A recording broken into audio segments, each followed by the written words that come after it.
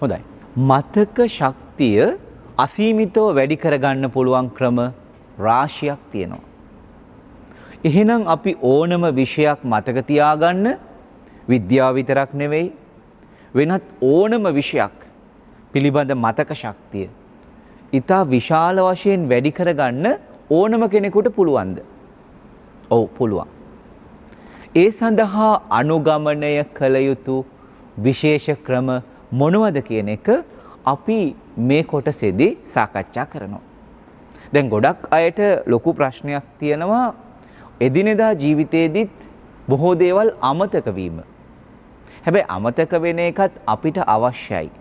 මොකද අපිට ගොඩක් මනසට අනවශ්‍ය දේවල්, මනසට වද දෙන දේවල් අමතක කරන්න අපේ අමතක වීම කියන එක අපිට ඕන. එහෙනම් හැබැයි ඉගෙන ගන්න දරුවෙකුට, ඉගෙන ගන්න ඕනම කෙනෙකුට මේ මතකය අසීමිතව වැඩි කරගන්න එක අත්‍යවශ්‍ය වෙනවා. එහෙනම් දැන් මතකය අසීමිතව වැඩි කරගන්නකොට අපිට වැදගත් වෙන කරුණු මොනවද කියන එක අපි බලමු. පළවෙනි දේ තමයි ඊටාම වැදගත් වෙනවා සංසුන් මනසක් තිබීම. මනස සංසුන් වීම. මනස සංසුන් වෙනවා කියන්නේ මොකක්ද? මනස සංසුන් වෙනවා කියලා කියන්නේ සිත එක අරමුණක රඳවා ගන්න ශක්තිය වැඩි වැඩියෙන් ගොඩනගා ගන්නවා කියන එක. ඒ කියන්නේ චිත්ත ඒකාග්‍රතාවය වර්ධනය කර ගන්න ඕන. චිත්ත ඒකාග්‍රතාවය වර්ධනය කර ගන්න නම් සිත එක අරමුණක රඳවලා තියාගන්න අපි පුරුදු වෙන්න ඕන. ඒක අපිට අමාරු දෙයක් නෙවෙයි. මේකට තියෙන ඊටාම වැදගත් විදිහක් ආකාරයක් තමයි දරුවනේ එහෙම නැත්නම් ඕනම කෙනෙකුට ඊටාම වැදගත් වෙනවා සිත එක අරමුණකට රඳවා ගැනීම සඳහා භාවනා කරන එක. භාවනාව කිව්වහම ගොඩක් අයට හිතෙන්න පුළුවන් එකම ඉරියව්වකින් හුදකලා වෙලා භාවනා කරනවා කියන එක විතරක් නෙවෙයි භාවනාව කියන්නේ. භාවනාව කියන්නේ සිත දියුණු කිරීම. ඒතර සිත දියුණු කරගන්න එක මනස සංසුන් කිරීම සඳහා පදනම වෙනවා. මනස සංසුන් කරගන්න නම් Taman දරන ආකල්ප ඊටාම ශක්තිමත් වෙන්න ඕන. මොකද අපිපත් වෙන්නේ අපි සිතන පතන තත්වයට. අපේ ජීවිතය තුළ පසුබෑම් හැලහැප්පිලි ඝට්ටන එන්න පුළුවන්. අපි ජීවත් වෙනකොට විවිධ ප්‍රශ්න ඕනම කෙනෙකුට එන්න පුළුවන්. හැබැයි ඒ ප්‍රශ්නවලට වඩා අපි විශාල වෙන්න ඕන. ප්‍රශ්න අපිට වඩා විශාල වුණොත් අපි කුඩා වෙලා පසුබෑමට ලක් වෙලා විනාශ වෙනවා. එහෙනම් මේ ආතතිය, මානසික පීඩනය, එතකොට එහෙම නැත්නම් අනවශ්‍ය ලෙස ඇතිවෙන බිය, එතකොට මේ පසුබෑම්, ඍණාත්මක ආකල්ප මේ සියල්ල බලපානවා මනස සංසුන් නොවෙන්න. එන ඕනම දෙයක් දරා ගැනීමේ ශක්තිය වර්ධනය කරගෙන මනස සංසුන් කර ගැනීම අත්‍යවශ්‍ය වෙනවා මතක ශක්තිය වර්ධනය කර ගැනීමේදී. මේක පැහැදිලිවම අපි බුදුදහම තුල බෞද්ධ මනෝවිද්‍යාව තුල මේක විශිෂ්ට ලෙස විග්‍රහ කරලා තියෙනවා.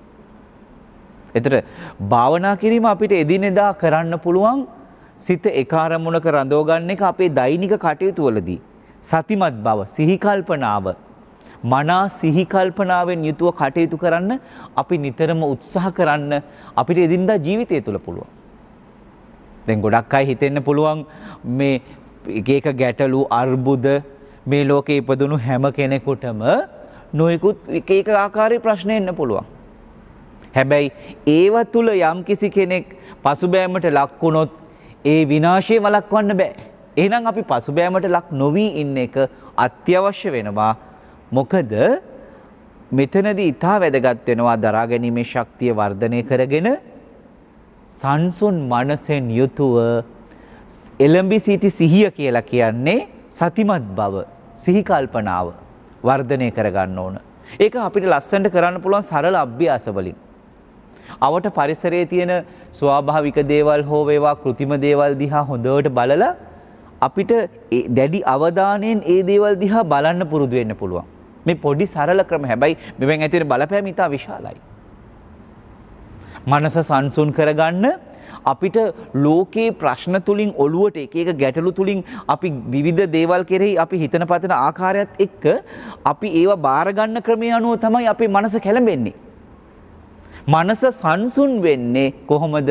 අපි ඒ වටේ ලෝකේ අපිට ඇති වෙලා තියෙන ප්‍රශ්න වලින් අපිව විනාශ කරන්න හදනකොට අපිට පුළුවන් මනස ශක්තිමත් කරගෙන ඒ ප්‍රශ්න මනසට ගන්න නැතුව ශක්තිමත් මනසක් හදාගෙන ඒවයින් ගොඩ එන්න අපිට අවශ්‍ය මාර්ග හදා ගන්න පුළුවන්.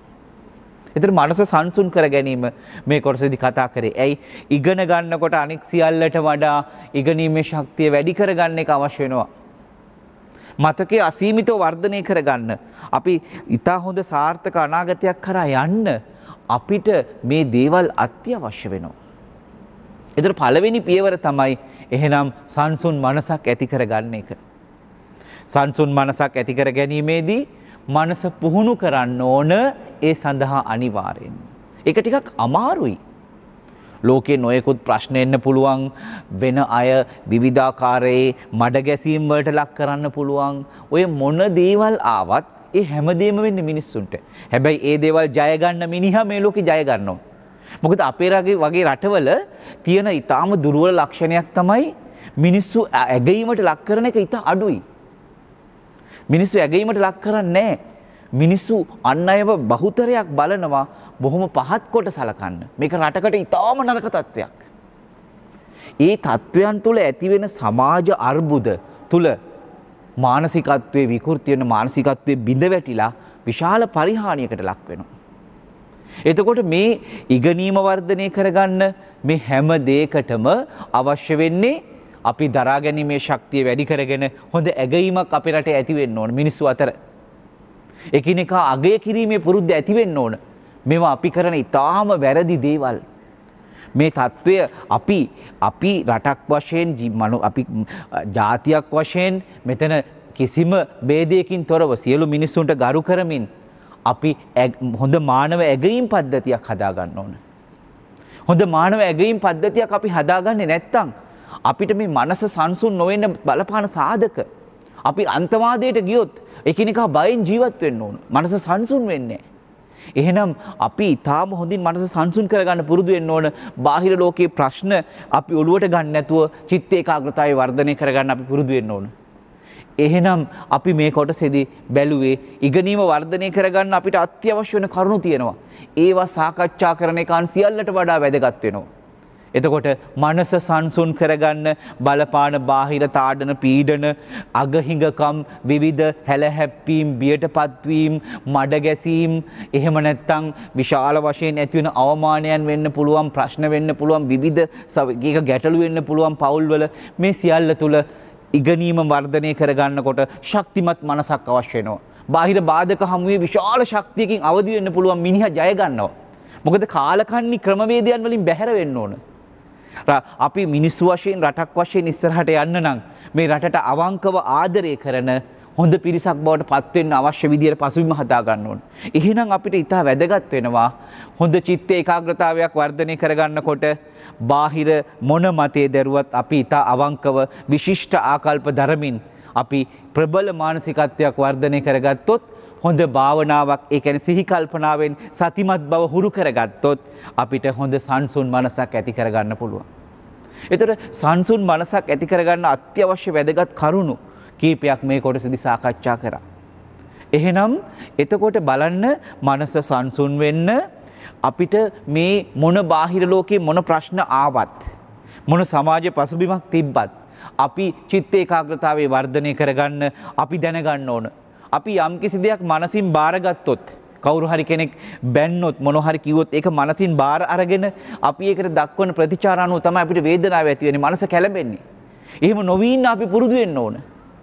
එතකොට එහෙනම් අපිට ඊට වැදගත් වෙනවා මනස ශක්තිමත් කරගන්න ජීවිතාවබෝධය වැඩි කරගන්න උසස් මානසිකත්වයක් ඇති කරගන්න ආකල්ප ශක්තිමත් කරගන්න ඍණාත්මක ආකල්ප අඩු කරගන්න මේ සියලු දේවල් තුළ ඊටාම හොඳින් ඊටා සිහි කල්පනාවෙන් දැඩි අවධානයකින් ඉන්න පුරුදු වෙන්න ඕන. එතකොට අපිට චිත්ත ඒකාග්‍රතාවය වර්ධනය කරගන්න පුළුවන්. ඒක තමයි මනස සංසුන් කරගන්නවා කියන්නේ. එහෙනම් අසීමිත මතකයක් ඉගෙනීම අසීමිතව වර්ධනය කර ගැනීමේ පළවෙනි පියවර තමයි සංසුන් මනසක් ඇති කර ගැනීම. මානසික සංයමයේ පදනම මොකක්ද කියන එක අපි මෙතනදී සාකච්ඡා කරා. එහෙමනම් මානසික සංයමය ඊට ප්‍රබලව ගොඩනගා ගැනීමේදී අපිට වැදගත් වෙනවා අපි ඊට ප්‍රබල ආකල්ප දරන්න ඕන, සුභවාදීව ජීවිතය දිහා බලන්න ඕන. අපි අසුභවාදීව ඍණාත්මකව ජීවිතය දිහා බැලුවොත් අපි දුර්වල වෙනවා. එතකොට අපි වෙන අය දරන වැරදි ආකල්ප තාඩන පීඩන බාහිර ලෝකයේ ප්‍රශ්න තුලින් ඇකිලිලා විනාශ වුණොත්, එහෙම නැත්නම් ඒ ප්‍රශ්න තුලින් අපි හිර වෙලා ඒ ප්‍රශ්නවලට අපි අපේ ජීවිතේ ගිලගන්න ඉඩ දුන්නොත් මානසික සංයමය නැති වෙනවා. එතකොට ප්‍රශ්න හමුවේදී තමයි මානසික සංයමය ප්‍රබලව ගොඩ නැගෙන්න ඕනේ. එහෙනම් ඊටාම වැදගත් වෙනවා මානසික සංයමයේ පදනම අපි ඇති කරගන්නේ නැතුව අපිට කවදාවත් ශ්‍රේෂ්ඨ අනාගතයක්, ප්‍රබල ඉගෙනීමක්, ප්‍රබල සාර්ථකත්වයක් ගොඩනගා ගන්න බැහැ. ඒකට ඊටාම වැදගත් වෙනවා මෙන්න මේ මනස සංසුන් කර ගැනීමේ බාහිර ලෝකයේ ඇතිවෙන සියලු ගැරහීම් ප්‍රශ්න සියලු දේවල් තුල මනස ශක්තිමත්ව කෙලෙස හෝ රඳවා ගැනීමට අමාරුවෙන් හරි පුරුදු වෙන එකට අපි කියන්නේ ඉෂ්ටාර්ථ චිකිත්සාව කියලා කියනවා. අපි නූතන මනෝ විශ්ලේෂණය තුලදී අපි කියන්නේ ඉෂ්ටාර්ථ චිකිත්සාව කියලා කියනවා. ඒතර මහාචාර්ය වික්ටර් ප්‍රැන්කල් කියන මහාචාර්යවරයා මේක ප්‍රබලව අනාවරණය කරනවා. හැබැයි අපි දැනගන්න ඕන බුදුහාමුදුරුවෝ මේක විශිෂ්ට ලෙස විග්‍රහ කරලා තියෙනවා. මනසට බාහිර ලෝකයේ දේවල් ගැතුල් කර ගැනීම, මනස සංසුන් කර ගැනීම මේ සියල්ල බුදුදහමේ විශිෂ්ට ලෙස විග්‍රහ කරලා පැහැදිලි කරලා තියෙනවා. මේ ඉෂ්ටාර්ථ චිකිත්සාව කියලා මහාචාර්ය වික්ටර් ප්‍රැන්කල් මේ අරගෙන තියෙන කොටස බුදුදහමේ තියෙන ඉතා කුඩා කොටසක්. බාහිර ලෝකයේ ඇති වෙන සියලු කැළඹීම් තුලදී තමාගේ මනස සංසුන්ව රඳව ගන්නවා නම් අන්න ඒක තමයි ලොකුම ජයග්‍රහණයක් වෙන්නේ ඉගෙනීම සාර්ථකත්වයේ සියල්ල තුල. එතකොට මහාචාර්ය වික්ටර් ප්‍රැන්කල් අවධාරණය කරන මේ ඉෂ්ටාර්ථ චිකිත්සාව කියන සංසිද්ධිය අපි ඒ කියන්නේ දරා ගැනීමේ ශක්තිය වර්ධනය කරගන්නත් මේක අපිට ඉතා වැදගත් වෙනවා. එහෙනම් සියලු ජයග්‍රහණවල රහසක් පළවෙනි රහස වෙන්නේ මේ කතාව. මේ මූල ධර්මය. ඒතර ඒක බුදුහාමුදුරුවෝ විශිෂ්ට ලෙස විග්‍රහ කරලා තියෙනවා.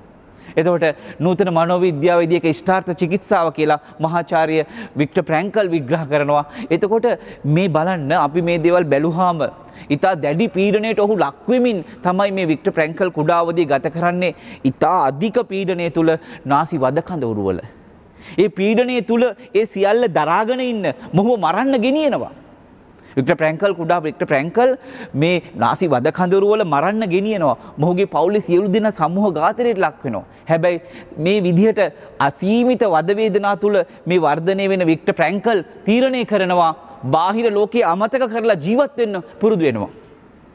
මේ බාහිර ලෝකයේ අමතක කරලා මනස එක තැනක රඳව ගන්න මේ මරන්න ගෙනියන්න හදනවා ආපහු මේ නාසි වදකාගාරවල මෙයාව මරන්න නැතුව ගෙනත් දානවා.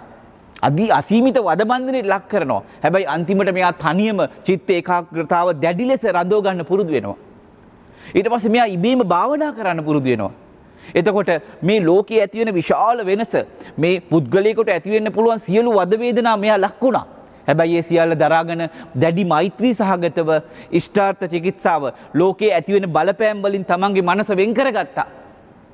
එහෙනම් මනස සංසුන් කර ගැනීමේ වැදගත්ම රහස වෙන්නේ මෙන්න මේ ඉෂ්ටාර්ථ චිකිත්සාව කියලා නූතන මනෝවිශ්ලේෂණය තුළ හඳුන්වන මේ විශිෂ්ට ශිල්පය. මොකද්ද? මනස සංසුන් කරගන්න නම් ලෝකයේ තුල ඇතිවෙන ඕනම පීඩන කැළඹීමක් තුල තමන් හිතන පතන ආකාරය, තමන් ඒකට දක්වන ප්‍රතික්‍රියාව, තමන් ඒක දිහා බලන ආකාරය නිවැරදි කරගෙන තමන් ඒ තුල නොසැලී සංසුන් මනසක් ඇති කර ගැනීම. මේකේ විශිෂ්ටම ආදර්ශය දෙන්නේ බුදුහාමුදුරුවෝ. දුෂ්කර ක්‍රියා කරමින් සියලු දේවල් තුල නොසැලී ඉන්න ඊටාම විශිෂ්ට ලෙස බුදුහාමුදුරුවෝ තමන්ගේ බෝධිසත්ව අවධිය තුල සිද්ධාර්ථ අවධිය තුල විශිෂ්ට ප්‍රගුණ කිරීමක් කරනවා. මනස සංසුන් කරන්න. එහෙනම් මනස සංසුන් කරලා බලන්න ඔබට තේරෙයි පළවෙනි ජයග්‍රහණයේ ප්‍රහස වෙන්නේ අන්න ඒක. හොඳයි. එතකොට අපි මේ කොටස තුලදී ඒ කාරණේ අවධාරණය කළා. අපි විද්‍යාව ඉගෙන ගන්නකොට, ගණිතය ඉගෙන ගන්නකොට, ඕනම විෂයක් ඉගෙන ගන්නකොට මේ ක්‍රම පාවිච්චි කරන්න ඕන. එතකොට දරුවනේ ඒ වගේම දැන් ජීව විද්‍යාව ඉගෙන ගන්න, රසායන විද්‍යාව ඉගෙන ගන්න අපි කෙටි ක්‍රම රාශියක් තියෙන පොත් දැන් මේ easy science YouTube නාලිකාව තුලින් Easy Science by Nishantha Wijesinghe කියන YouTube නාලිකාව තුලින් අපි ඊටාම විද්‍යාව ඉගෙන ගන්න ඊටා පහසු ක්‍රම රාශියක් හඳුන්වලා දීලා තියෙනවා. මේ පොත් පෙළ ඔස්සේ ලැබෙන්න පුළුවන් සියලුම ප්‍රශ්නෝත්තර Easy Science package තුල දැන් biology package එක තියෙනවා, chemistry package එක තියෙනවා, physics package එක තියෙනවා. එතකොට මේ තිරේ මත දිස්වන hotline එක අමතලා ඔබට මේ පොත් ගෙන්න ගන්න පුළුවන් 9 10 11 ශ්‍රේණි වල විද්‍යාව යටතේ ලැබෙන්න පුළුවන් සියලුම ප්‍රශ්නෝත්තර මේවා තුල අන්තර්ගත වෙනවා. එතකොට කොහොමද ලේසියෙන් ඕනම ප්‍රශ්නයකට උත්තරය ලියන්න කියන එක මේ සියලු පොතපත තුල තියෙනවා. එතකොට අපි විද්‍යාව ඉගෙන ගන්න, ජීවිතය ඉගෙන ගන්න, ඉගෙනීම අසීමිතව වර්ධනය කරගන්න මෙවැනි ක්‍රම රාශියක් අපි ඉදිරි කොටස් තුලදීත් දිගින් දිගටම සාකච්ඡා කරගෙන යනවා. හොඳයි, එහෙනම් Easy Science by Nishantha Wijesinghe කියන YouTube නාලිකාව සමග දිගටම රැඳී ඉන්න, මේක subscribe කරන්න, ජීවිතේ අලුත් කරගන්න, ජීවිතේ ජය ගන්න.